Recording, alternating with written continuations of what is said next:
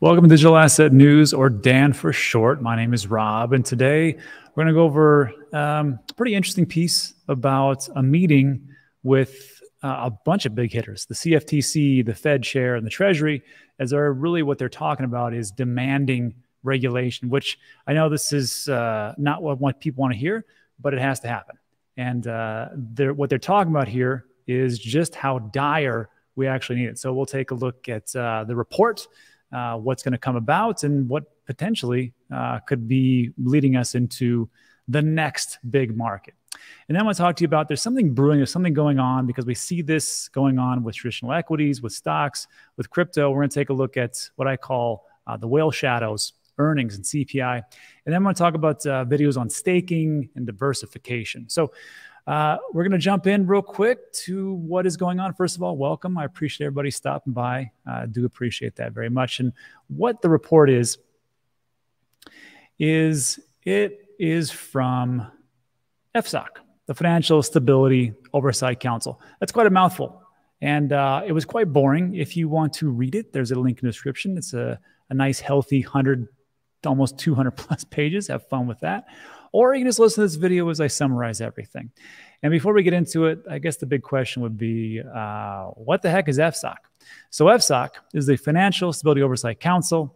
The council is charged with identifying risks to the financial stability of the U.S., promoting market discipline, and responding to emerging risks to the stability of the United States financial system. I find it interesting that these big heavy hitters, of course, they're all involved, just how they talk about in the report, just how much they want regulation, they have to move forward. This is a vast difference between 2013, 14, 2017, when it was like regulation for crypto, they're like, it's going to go away anyhow, so don't even deal with it. And now here we are with the council that's composed of Treasury Secretary Janet Yellen, Federal Reserve Board Chairman Jerome Powell, Acting Comptroller of the Currency, or the OCC, Michael Hsu, Consumer Financial Protection Bureau Director Rohit Chopra, Securities and Exchange Commission Chief Gary Gensler, fan of the show, CFTC Chair Rostin Benham, Federal Deposit Insurance Corporation Acting Chair Martin Gruenberg,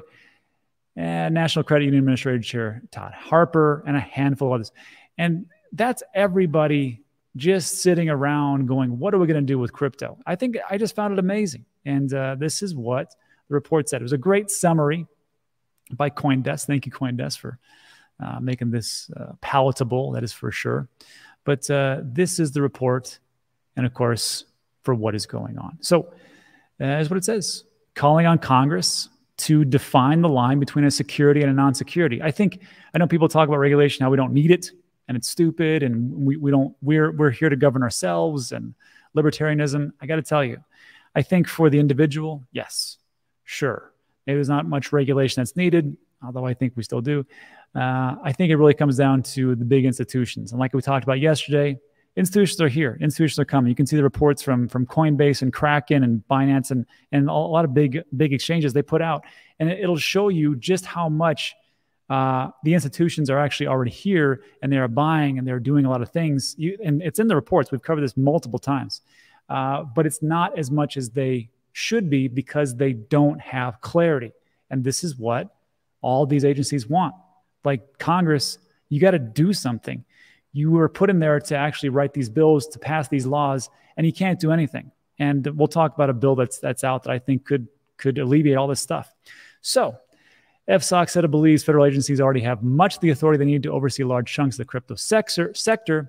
The one area it really asked for Congress to get involved is defining just where the limits of securities regulation should be. And again, I found it fascinating that you've got Jerome Powell, and you've got Gary Gensler, and you got Janet Yellen, and the CFTC acting chair just sitting around going, okay, who's going to take this? Who's going to take this? Because if we let it run, Gary's like, I'll take everything, and everything's security. But it doesn't work like that. It's called democracy. Why it matters? The line is between a crypto security and a crypto commodity. What is it? Where exactly does the SEC's authority end and the CFTC's authority begin? And you've already seen them actually talking to each other, saying, okay, maybe you can take this, maybe you can take that. And they go from there, but it's going to take some time. The report took aim at how a lot of the companies that offer services in the crypto ecosystem advertise themselves as regulated.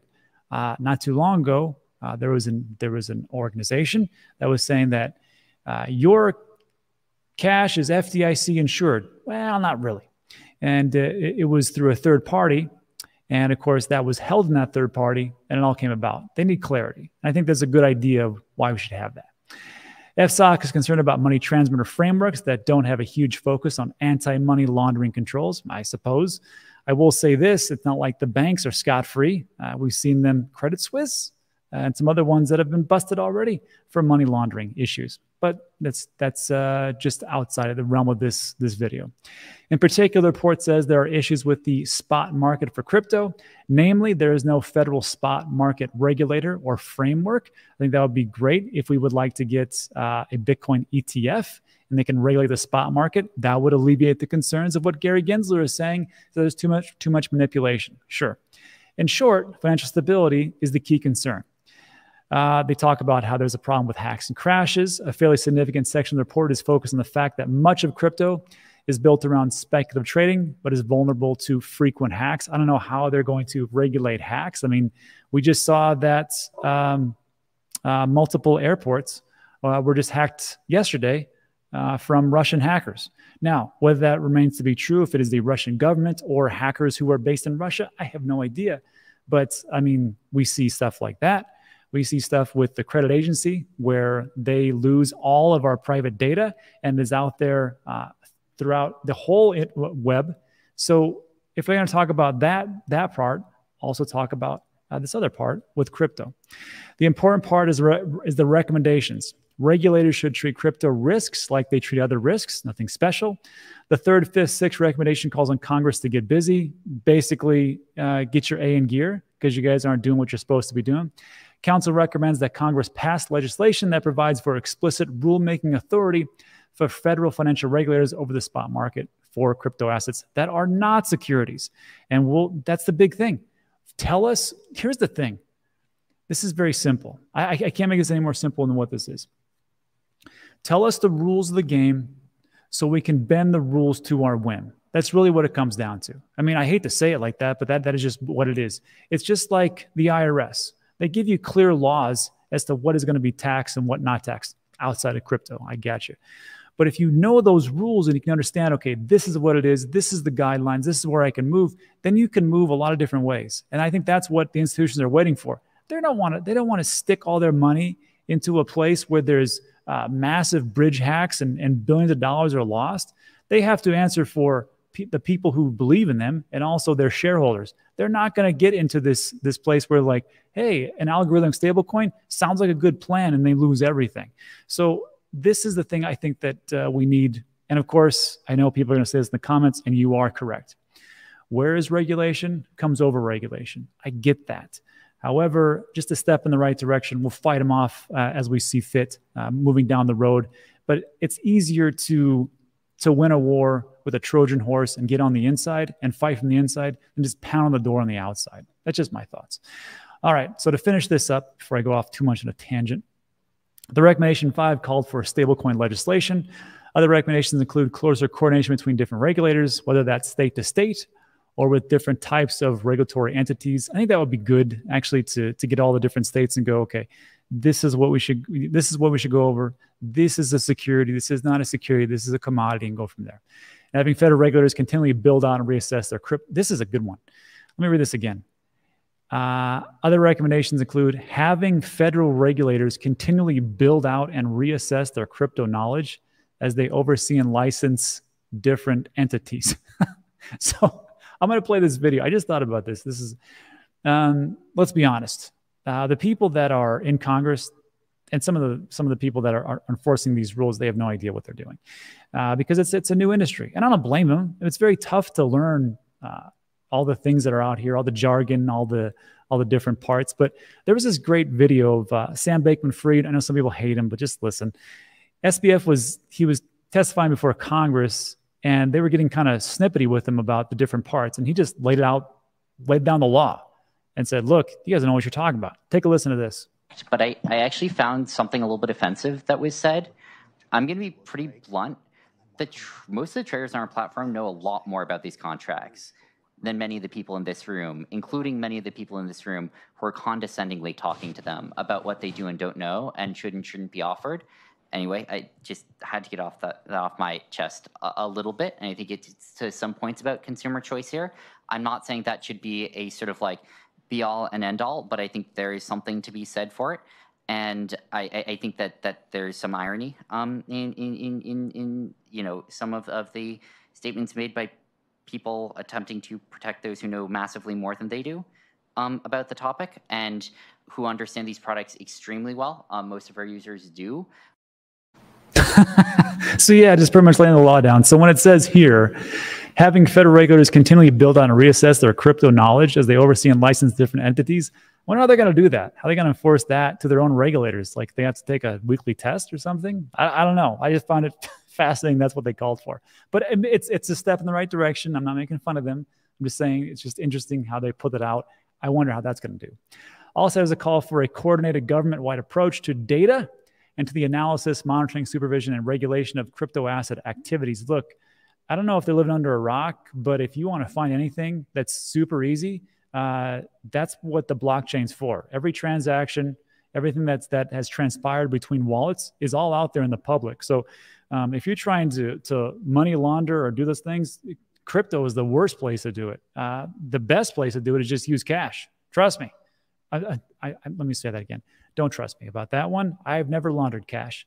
But I'm just saying, if you want to hide some things, cash is a great way to do it. And also dirty banks.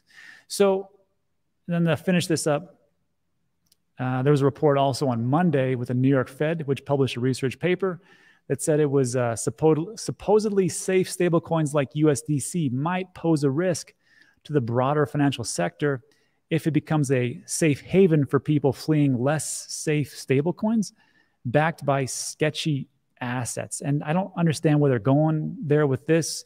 USDC, the CEO, Lair, went and testified before Congress and go, look, I know you guys want everything backed by assets and dollars and things like that. Here's all our paperwork. Here's what we're backed by. We are liquid. We have everything backed one-to-one, so you can alleviate your fears. So I don't understand where they're coming forward with this unless they're like, hey, this is bad news for us. But you know what's great? CBDC. Anyhow, let me think about that in the comments section. And to finish this up, there is a bill that is trying to make its way through Congress. And it's the Senator Lummis and Gillibrand, which is bipartisanship. One's a Democrat, one's a Republican. I like to see that as they work together. And they came on June 7th. And everything we just talked about, it kind of addresses it here. Addresses the CFTC and the SEC jurisdiction. What's a security? What's a commodity? Stablecoin regulation, like we just talked about. Banking, tax treatments, and interagency coordination. The same thing we were just talking about. So I'm like, they want this to happen. You know, the FSOC wants this to happen. Some of us want this to happen in crypto, myself included. And senators want this to happen. So let's just get this done and then move about. So I think this is a step in the right direction. Again, it's amazing how things have moved in 2017. Pretty much the governments and agencies are just like, don't even try to regulate it because it's going to go away anyhow. And now here we are. So let me just think about that in the comments section. Let's move on to, and this is just going to go pretty quick after this. There's something brewing. There's something going on. There's a, let me blow this up. There's a website I'm always talking about, lookintobitcoin.com. It's 100% free. You don't have to pay anything. Great, great stuff. All about Bitcoin. And one of these is whale shadows. And what the heck is that? Whale shadows. This shows when Bitcoins that have not been moved on-chain for many years finally move again. And I have to stress this. They're just moving Bitcoin. Not that they're moving it and selling it. It's just moving. You can't see when it's actually sold. But you can see like net flows, inflows and outflows for exchanges. Usually if they go to exchanges, usually means they're selling. But that's not what's happening here. I just found it fascinating that in the orange is Bitcoin that hasn't moved in 10 plus years. And this purple is 7 to 9 years. Let me blow this up. There's a couple of things to note here. First of all, in September, you had, This is over 1,000. This is Bitcoin, 1,000, 10,000, 1,000, almost 10,000 in September, moved by hodlers who have had Bitcoin for 7 to 9 years. Happened again here, September 4th. What's this one? Oh, August 29th, excuse me. And then ones that haven't moved in 10 plus years. This is almost about 500 or so. Couple here, and then it just stopped. Well, because we're not the January 2023, genius. Yeah, it's the November 22. So we've stopped for a bit. But one thing I want you to notice is this. You know that whole thing about diamond hands and never move or never sell, whatever else? I want you to burn this into your head for a second. And that's when there's peaks, there's a lot of movement.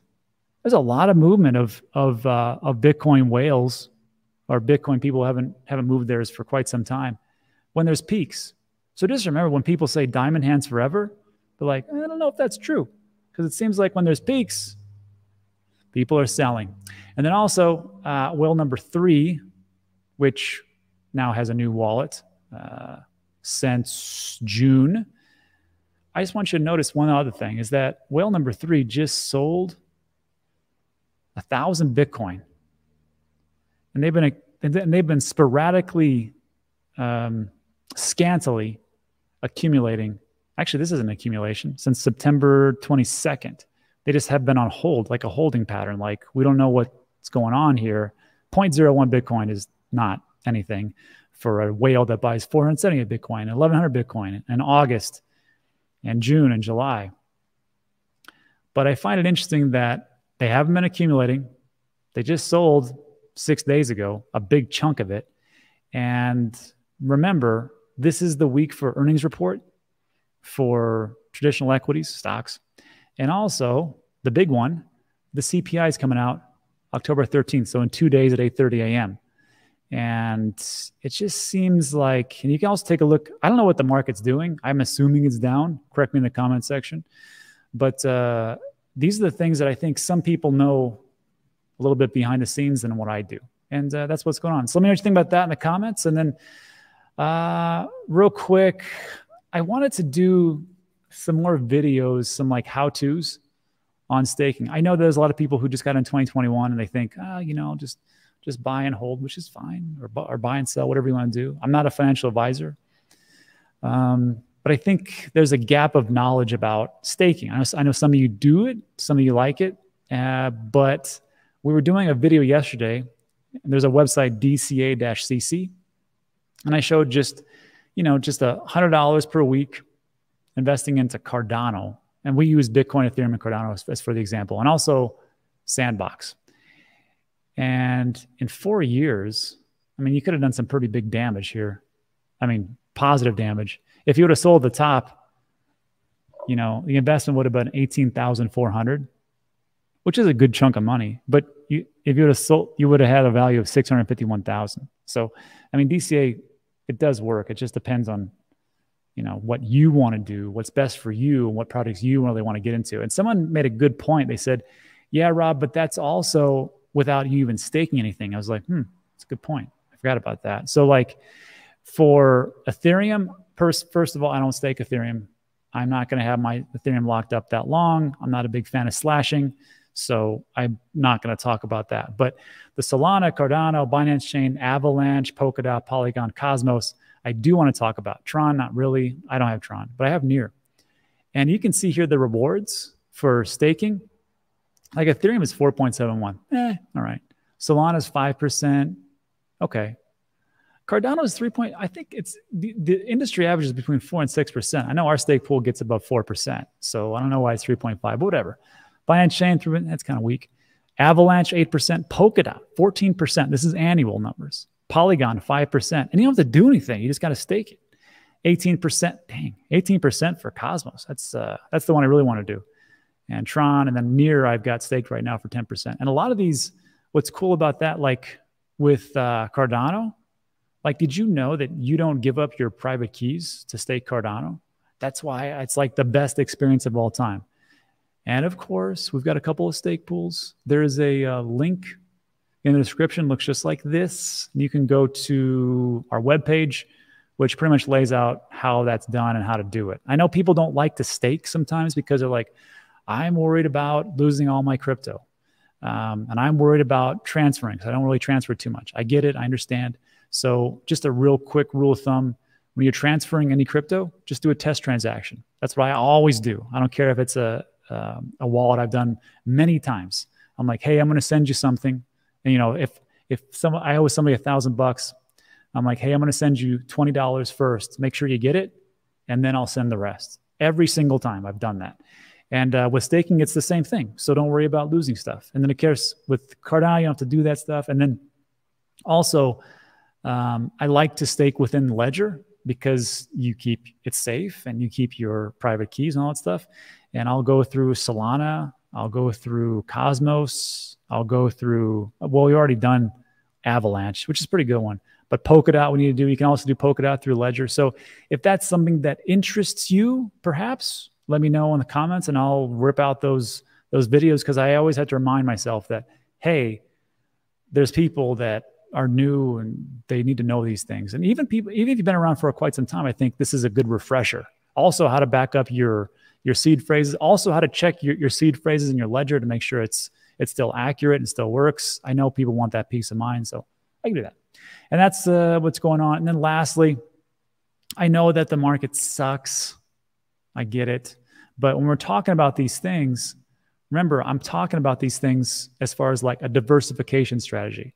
So 15% roughly is what I try to stake, because the crypto's not doing anything. I'm just holding on to it. Might as well make some money off it. Then, of course, they have the IRA. I've got cash and stables. I do some DGen plays. Check out my second channel, DGen, Dan DGen, if you want to lose all your money, essentially. That's just a gamble. That's basically gambling. And then, of course, my Amazon business, and then properties. And then the last one is Masterworks, because I own fractionalized shares of artwork. And I think it's a good one. So I want to say thank you for Masterworks for sponsoring the video. I appreciate it. Here's what I've got. I got a Banksy and a Basquiat. Everything I talked to you about, I got skin in the game. I don't know anything about a Basquiat. I know a Banksy, but so far on that Basquiat, I'm up 39, almost 40%. And again, these are fractionalized. I don't own a whole Banksy. I don't have $10, $20 million, but it's fractionalized shares. And guess what? It is registered with the SEC, just so you know. Here's the annualized returns. Not that you're going to get that, but I'm just saying, here's what they've done in the past. Here's the performance so far against Russell, NASDAQ, and S&P. And it's even kicking the tar out of crypto as well. Here's over the last 25 years, S&P real estate and gold. Here's what it's done again, 21, 33, 27, 33% appreciation annualized. And what was the other one? Oh yeah, link in the description, that type of stuff. So there is that. And I just want to finish off with this one. Hang with me. I had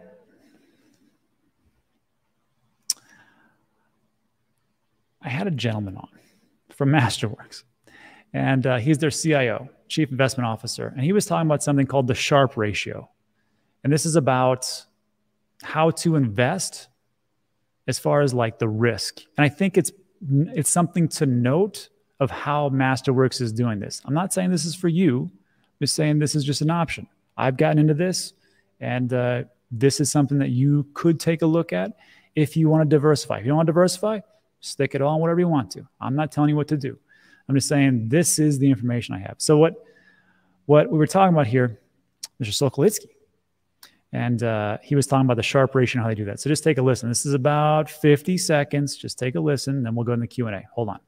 And the Sharpe ratio, what it does is it basically measures an investment's return, or how well or how poorly it's done relative to how much risk that investment actually had. You know, it's sort of like a measure of bang for the buck in a lot of ways, right? Okay. So it's easy to look at an investment's return, right? Did it go up or down or stay flat or whatever the case may be?